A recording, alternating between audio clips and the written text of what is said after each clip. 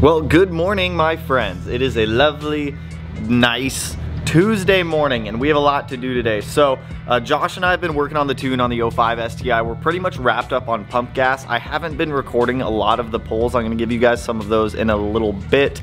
But today we're gonna be swapping over, well, we're hopefully gonna be swapping over to the E85 stuff. Now, I have to go to the dump for a couple reasons. I need to go dump some of that E85 that I have back there in those two yellow containers. Those two yellow containers are full of E85 pump 92 gas mix stuff from the 17 STI when I drained the fuel tank in that. So that fuel is about a year old at this point. That's not a year old, but maybe it is. I don't know. It's old fuel. We're not using it. It's probably gone bad at this point, so we're gonna go take that to the dump on Tuesdays and Thursdays. They like take fuel for free, so by all means, they can have all that. They can't have the containers, but they can have what's in it.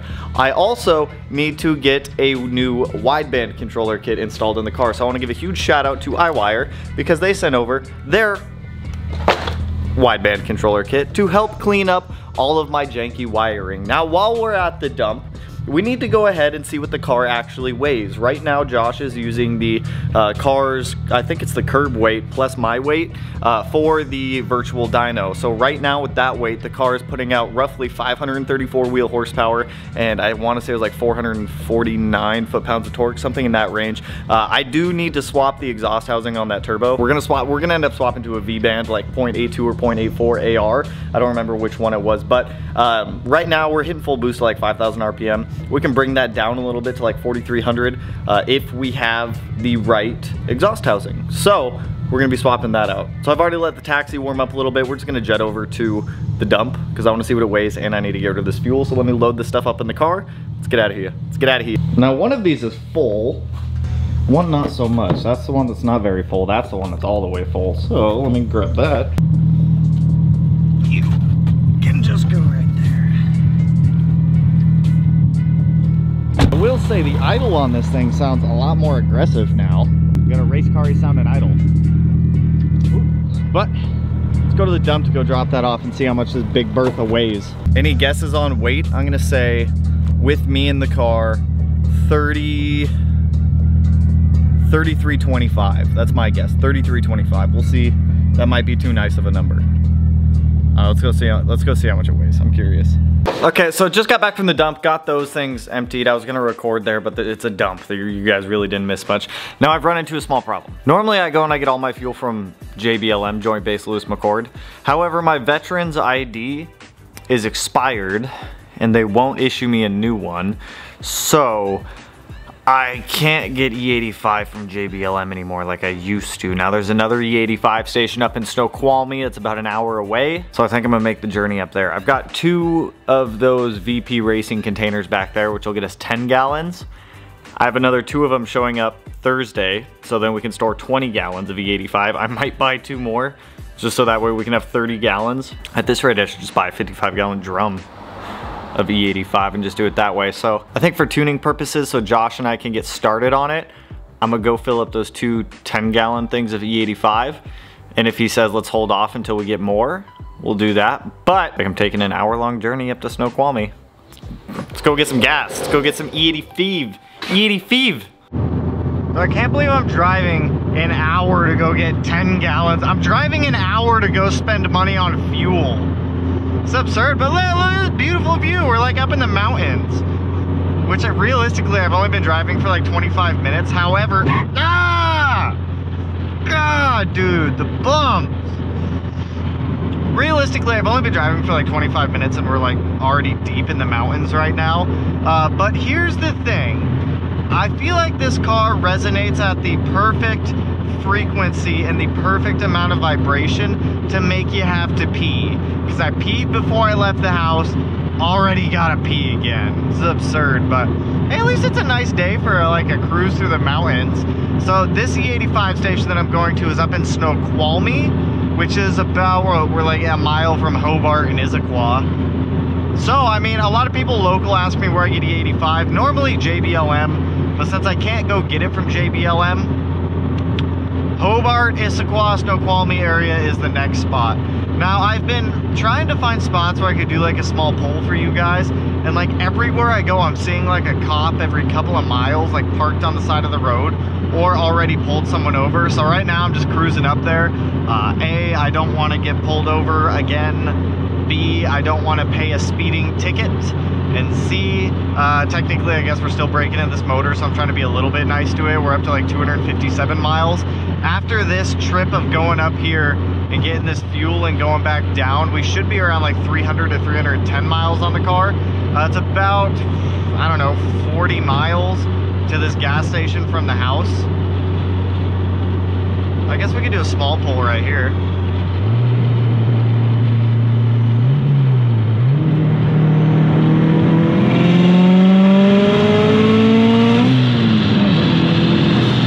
My speed limit's 55, I'm slowing down now. There's like a small pull for you guys. That's up to 24 PSI.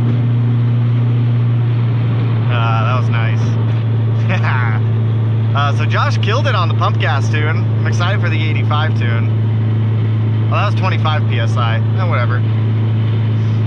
I sent him the updated weight of the car earlier, which I don't know if I told you guys what the weight was. Car weight came in weighing about 3,300 pounds. So with that updated weight, it came in being about, I don't know, what was it? 505 wheel horsepower-ish, which really isn't bad at all. That's pretty good for pump gas. And with this, why is that turbo so loud right now? Is it always that loud? Let's go get this E85, go back down to the house, and start doing some E85 tuning. Maybe get that new wideband in today. Fast forward in the future a bit, we are back at the house and I've got about 12 gallons of E85 at this point. So E85 was so much cheaper than pump gas. Are you kidding me? E85 was like $3.75 a gallon. Pump gas right now is like $4.60. So I'm letting the car warm up on pump gas right now. I have a little under a quarter of a tank. We're then going to put those 12 gallons of E85 into the car, get as much in there as we can to get ethanol content as high as possible. We're shooting for above E70 here. Then I need to send a log over to Josh for a hot idle. He's gonna verify that. Then we're gonna go out and do a couple pulls with this thing. Right now, I think we're set at 28 PSI, which is good. We're getting spicy. We're getting Josh's spiciness. So let's put some E85 in this. Actually, let me upload the new tune, then we'll put some E85 in this thing. Let me start off by saying I know, I need to put these on a switch, the green test connectors. I haven't done it yet, okay? Don't hate me. Pop my gas cap right there. We haven't had E85. I haven't been on E85 in so long. Oh, this is gonna be weird. So our flex fuel sensor should be turned on now. So change ECU map. Tanner, send it Smith, BBR, flex tune, or flex fuel 28 PSI. Oh, I am nervous. I just shouldn't be nervous, but I am. I have no reason to be nervous. What am I saying? We have over 300 miles on this engine. She's ready to send it. Oh, I gotta find the hoses for those first. I don't know where I put those, hang on. Where would I be? Tanner, where did you put these? Are they in here? I don't look like it. Are they in here? Are they in here? Dude, where did I put them? No! Where did you put the hoses for the ethanol containers, bro? They're not right there. I could have sworn that I put them up there, but they're not there anymore. Hello? Where did I put the donkey dicks? Donkey. Ah! Found it. Okay. I only need one to start with. Yes! Wizard juice! Yo, the E85, the car's yellow. E85 is known to be yellow for like fuel stuff. So this is a corn Subaru. The Subaru of the corn taxi. Taxi corn.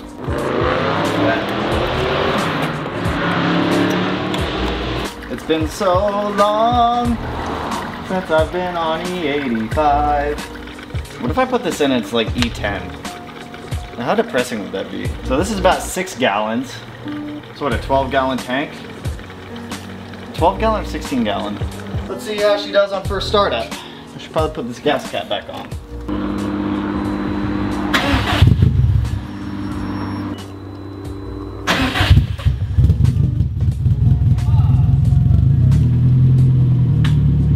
She's idling on E85, baby. We're at E60 right now. I'm gonna let that ethanol go through the system, but oh, hell yeah, boy. E85, my butthole. What's that? That's E58, that's backwards. This is supposed to be E85. Well, we'll see. I'm gonna let this thing get up to operating temp, so I'm gonna let it oil temp get up to like 85 to 90 degrees Celsius, and I'll get this log for Josh. I don't know if he wants me to go to a pole on E60. Well, it's not even E60. It's not even good enough to be E60. It's E58, so we'll see what he says. Let me let this thing idle up, and then I guess we'll go from there. So I brought the smaller camera with me. I'm back up at the gas station. It's the next day. Well, I'm back up at the 85 station. It's the next day. I tried driving the car around. I tried putting more fuel in it, and I wasn't getting anything more than like E49, E50 or so. So I just drove up here, burned off. It only took a quarter tank of E85 to get back up here. So just topped the car off, just refilled the containers, hoping that by the time we get back down to the house, by the time I put more E85 in it, we'll be up to like E70, so that way we can go do this for Josh. Let's turn it on. It's actually a really nice E85 station, and it's much cheaper. E85 here is only, what, $4? $4 or so, compared to like pump gas being like $4.60. E85 is the way. This camera's really weird to use. What's this going to put us at? Do the gauge sweep. It'll probably take a minute for it to blend the ethanol in the car. I also got some mozzarella sticks, cheese sticks, E48. Let it cycle through for a minute. E54 is more than we had before. E52, stop it. Stop going down, you I'm guessing that there was probably a couple gallons on the other side of the saddle in the fuel tank of pump gas, which is what's causing this to read so low at 52. So let me drive this thing home. Let me see if we can refill it and get it back up to like E70. We're getting closer. We're not at the E58 that we started at, but we're getting closer, so I'm gonna go drive this thing, get it up there more. So I was able to burn like a quarter tank of fuel coming back down from the gas station. I got both of those filled back up with E85, so hopefully that's enough to get this where I need it to. The pump that I got this E85 from said that it shouldn't be any less than E70 at minimum, and that's what we need to get to. So in theory, I need to get all of the pump gas out of there, if that is E70, to be able to get to E70, which kind of sucks. So that means I don't even know if I'm going to be able to get to power poles in this video, or if it's going to be the next one, because I still have like, what do I have, 3/4 tank of fuel in there right now, and it's sitting at like E54, so I think putting in another quarter tank at E85, if that is E70, would probably bump me up to like E60 to E62. We're about to find out, but it's the struggles. Whatever amount of fuel that I had on the driver's side of the saddle that wasn't getting picked up by the fuel level sender is kind of screwing us right now. But I mean, I can get it fixed within a couple of days of just cycling E85 through the car, but we'll get there. Also, I have an announcement that I'd like to announce with you guys. So we are actually partnering up with High Performance Academy. A lot of you guys have suggested them over the past couple of months when going through building this engine, trying to learn all this tuning stuff and things like that. Granted, Josh is tuning the car and he's doing a great job with it. I've been going through a lot of High Performance Academy's EFI tuning classes to be able to learn and understand everything that goes into this. Like, their classes are actually informative. You have to have like the drive to want to learn and know more. However, there's a lot of good info in there. Plus, I just went through their engine build. Well, I'm still going through their engine building class, but I specifically went to like their engine break-in video on like brand new engines. And it seems like we've broken this engine in to their standards, well, as close to their standards as possible, and that's actually putting load on the engine to help the rings seat against the bores, because when you get a block re-honed, it's got cross hatching on it, and that cross hatching helps the piston ring and the oil scraper ring to seal against it, and engine load definitely helps. So if you guys are interested in any of High Performance Academy stuff, I'll put a discount code down below in the description for you guys, as well as the links to the EFI tuning class, which I really suggest you guys take if you want to learn like the parameters and the dynamics of tuning, as well as the engine building class, because that's also a really good one that Matt's going through right now. But let's put some E85 in this thing and hopefully try to bump this up to E70, so that way we can go rip on it. I want to go rip on this car in E85. I gotta move this. This is actually Matt's turbo that just got dropped off. This is a Precision 6466, but I don't want to open it because opening someone else's mail is a federal offense. So it can just live right there till Matt gets off work. God, I had this dong in there for pouring fuel. Now my whole car smells like E85. I'm gonna have to make another trip to this fuel station, I bet. Probably only gonna get, well, I have that whole other container. I just need to keep burning through fuel and then refilling up to get ethanol percentage up. At least my other two fuel containers show up tomorrow, supposedly, so that should give us 20 gallons of E85 that we can store at the house, instead of just 10 and whatever I can fill up in the tank. See what that bumped us up to. Still don't think it's enough. E52, literally nothing has changed. Let me try priming it again. All right, let's start it and see what it goes up to. E55, 56! Come on, baby!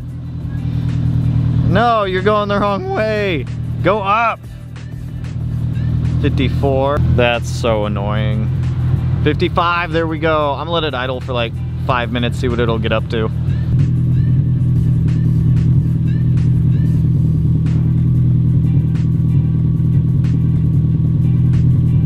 The idle on this thing sounds absolutely wicked. So we're not getting above E56 right now. It's E55.7. So I'm just gonna go drive around, burn some fuel, try to keep like draining the tank, getting it down. I don't think I'm gonna put any more fuel in it until it gets like under half a tank, which means I'm probably not gonna be able to do power pulls till tomorrow or Friday. So it kind of sucks.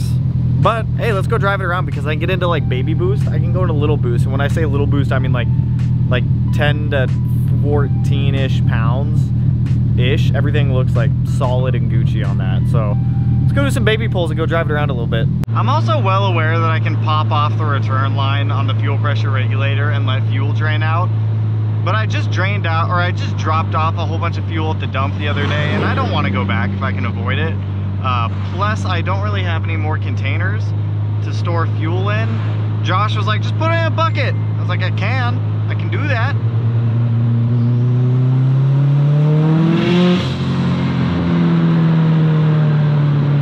So she wants the boost. E85, this thing picks up quick.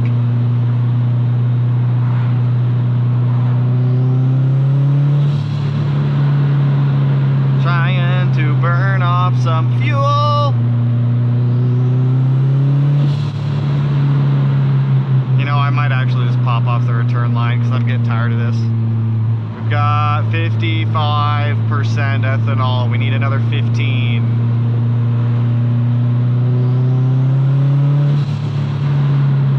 I will say we have made steady progress. We are up like 10% from yesterday on ethanol, which is good.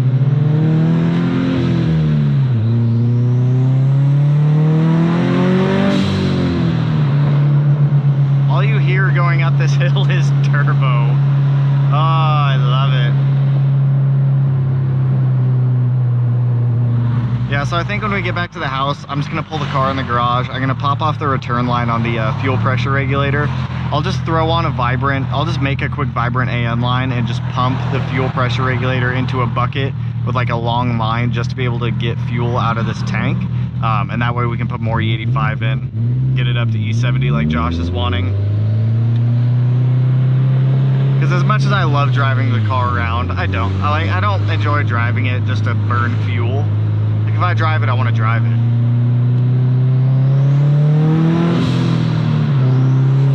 You know what I mean? Like if I'm driving my car, I want to drive my car. I don't want to just drive it to burn fuel. So here's what I came up with. So just put it like a -645 off of a -6 hose, and then it just wraps in right up here. So fuel pressure, all the return fuel is just going back into this container here, and then we'll use the good E85 that's actually E85 over there to put back in the car. So I'm gonna let it cycle like this for probably like 15-20 minutes, just so that way we can like drain the tank as much as possible and start getting good fuel in this thing.